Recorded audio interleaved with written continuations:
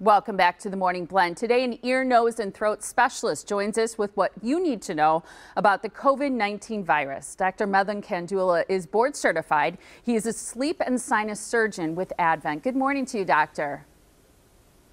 Good morning. Good morning. Thanks for joining us from a safe distance. It's good to see you. We appreciate your time today. Thank you so much. Thank you. Thanks for having me. All right, let's break it down and put this virus into simple terms. To start, I think a lot of people are wondering why this virus is creating such a crisis for us.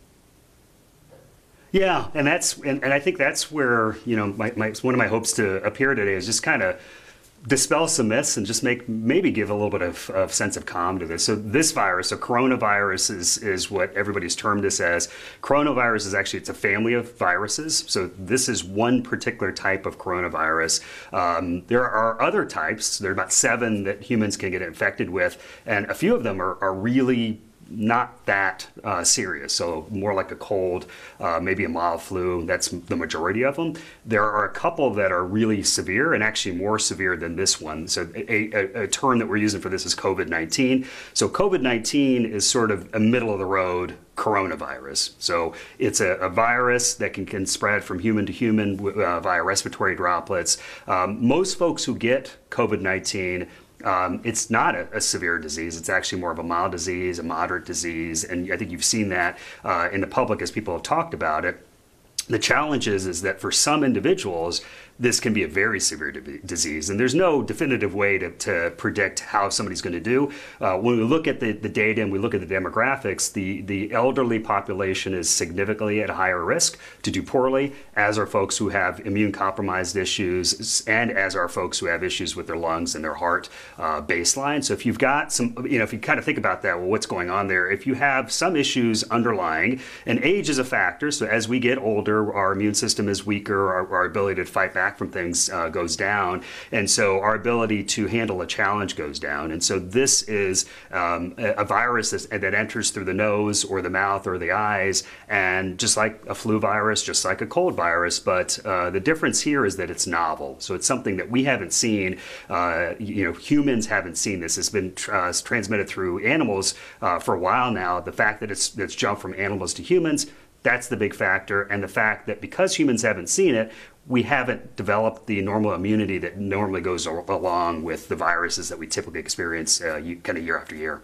There's so many good points there, and I think, if I'm hearing what you've said and what we've heard and read is that most people are at low risk, yet all of us are affected because of the shutdown and because of the stay-at-home orders. Why is that staying at home part so important with this?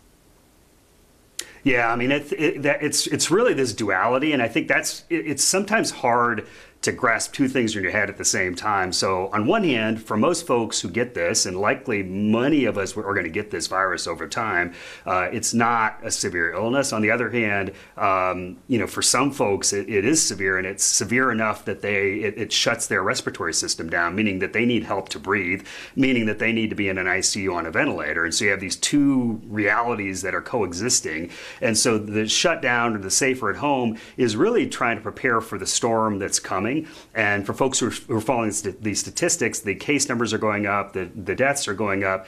That's expected. So, that's not a surprise. That shouldn't be shocking. I think, unfortunately, in the media and on the internet, it gets sort of sensationalized in a negative way. The reality is, it's here, it's happening. It's a bit, I've been trying to analogize this in my head, but it's sort of like if you know a hurricane is coming, you prepare for it. And the safer at home is our societal duty to prepare for the storm that's coming. So the less that we're around others and the less that we're spreading this, that we can flatten the curve is what you've heard. And so what we're trying to do right now, all that's happening right now is to really stay away from each other, to minimize spread so that the impact of this to the healthcare system is minimized, the initial impacts. And so we haven't seen it yet. You see the numbers are escalating.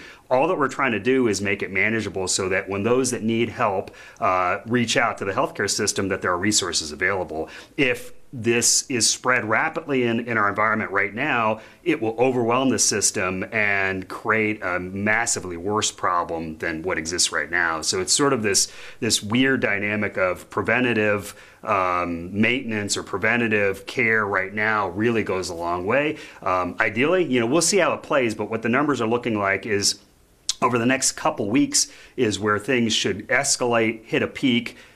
Once we kind of have that peak event on, okay, we really are in the worst of it, then I think we'll have a better sense as to how we're going to move things forward. We're not going to be in this situation forever. This isn't going to be our new reality for forever. And there's so much insight, I know, too, that we can learn from other countries about how they've handled this. Yeah, I mean, this is spreading around the world, and other countries have experienced this before we have. Every country's different. Every population's different. If you look at some countries like Italy especially, they've got an elderly population, and how it's spread has really affected that group significantly. And so, it's going to be, this disease in America is going to be different than it is in Italy, but we can learn some lessons there. Testing is coming. So there is going to be testing there's testing that's here right now, but it's very, very limited. Testing that's widely available is going to be a game changer. That is coming. Once we can do that, that really will flip the script on this to right now it's really a matter of everybody's trying to protect everybody. Eventually it'll be really, I think those folks that are high risk will need to stay protected for quite a while. Those that are maybe lower risk, once we get past this initial phase, we'll be able to get back to sort of a new reality of life. And so those things can happen. That's already happening in China, in South Korea, elsewhere in the world that have experienced this first. They're starting to open things up, and that'll come our way down the road. Dr. Kandula, thank you so much for your time today. We really appreciate it. Thank you. Thank you. Stay safe. You too. And I know one of the things that you recommend, which is wonderful, is keeping your mind sharp. And something you can do is take an Ivy League school. You can take courses from schools like Yale and Harvard. They're actually offering free online courses. So check out the website for more information about that, because keeping a routine and learning is always important to staying healthy too. Here's the information so that you can get in touch with the experts at Advent. You can go to adventknows.com to learn more about their practice. You can also email them directly, info@adventknows.com. And the phone number for an appointment and more information is 414-771-6780.